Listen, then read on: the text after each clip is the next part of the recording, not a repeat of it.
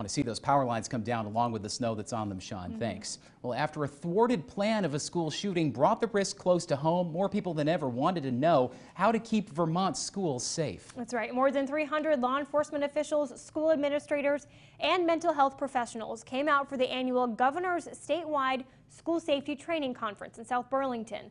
Police say Jack Sawyer was getting ready to attack Fairhaven Union High School before he was caught back in February. The state's school safety liaison officer says the would-be shooting was a bellwether moment.